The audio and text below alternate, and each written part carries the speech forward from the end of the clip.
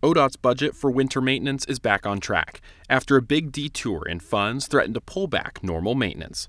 We expect that our roads are going to be safer now than they would have been before without this money. Earlier this year, ODOT said budget cuts would force them to cut back on their winter services, such as plowing popular roads around Central Oregon.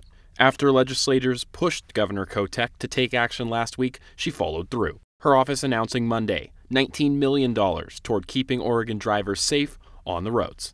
So we're going to be able to start making changes immediately. And one of the biggest things that's an easy, immediate change we can make is allowing the authorization of more overtime for our staff. Meaning ODOT can have more plows on the road more often. That especially goes into effect during big storms because crews in the past work a lot of overtime hours to keep those routes plowed during the wintertime.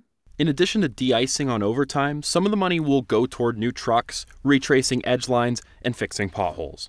ODOT is doing this work now on the promise of these funds in the future. The agency will have to pay for the work now, with the state committing to back funding them next legislative session. ODOT says they remain facing a long-term budget deficit and will continue searching for additional funding. We will be working closely with the governor and the legislature towards building sustainable funding for years to come in the next 2025 legislative session. Thanks for watching. If you liked this video, be sure to give it a thumbs up.